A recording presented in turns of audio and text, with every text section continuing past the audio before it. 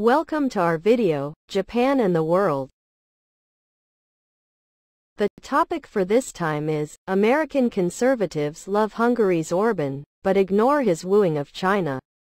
I would like to focus on the commentary in The Hill by Daniel Kochis and Ivana Stradner.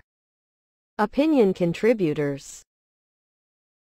American conservatives love Hungary's Orbán, but ignore his wooing of China.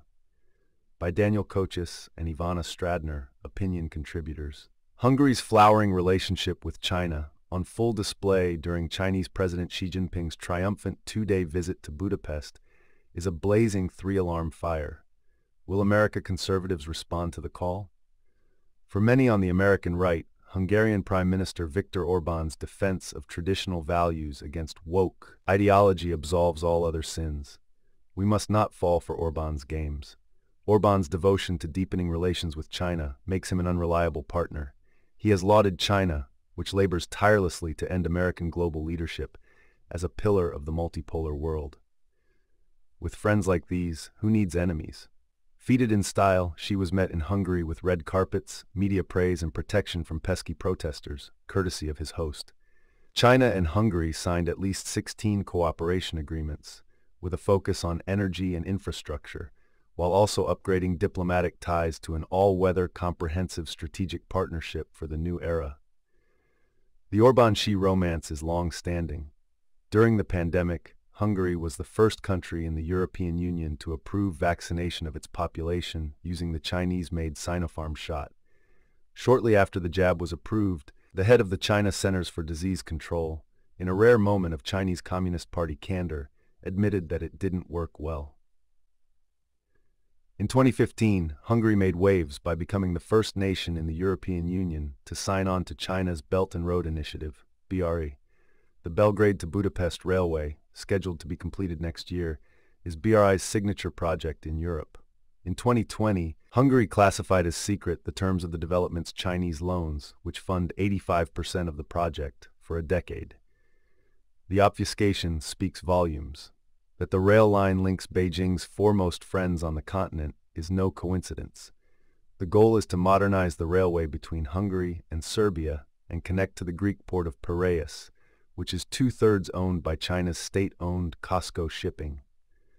This is China's new maritime Silk Road, allowing Chinese goods and influence to pour into the heart of Europe. The Hungarian government has welcomed Chinese investments and sway with open arms. Beijing is now Hungary's largest inward investor, and the nation of under than 10 million will see 17 flights a week to China by the middle of this year. In December, Chinese manufacturer BYD announced it had chosen Hungary as the location for a new electric vehicle assembly plant. Chinese electric vehicle battery makers are also opening plants in Hungary at breakneck pace. Hungarian authorities hope to overtake the U.S. as the second largest producer of lithium-ion batteries, behind China, of course. Last year, the Hungarian government denied leaked reports detailing Chinese plans to build hubs in Hungary for the dissemination of raw chemicals for numerous European production facilities.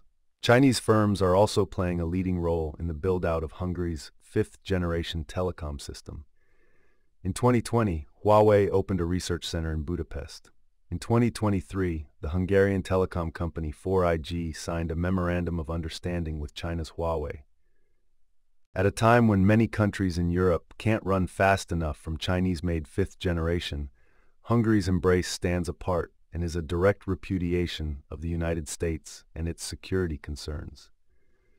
Chinese surveillance cameras and facial recognition software have likewise established a significant beachhead in Budapest, importantly with Hungarian law enforcement.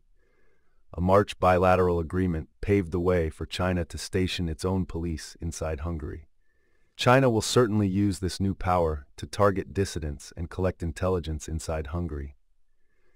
Even China's material support for Russia's war against Ukraine was not enough to dissuade Orbán from hosting a state visit. The Prime Minister has publicly supported China's peace plan for the war. The plan is a sham, but apparently Hungary isn't in on the joke. A generous reading is that Hungary embodies the push to inhabit a middle ground between America and China. But in a world of autocrats consolidating their power against the democratic West, This supposed third way is a mirage. European fence-sitters weaken the U.S. We need to be honest about our China problem in Budapest. American conservatives have the standing and muscle to force a course correction in Hungary, and the time is now.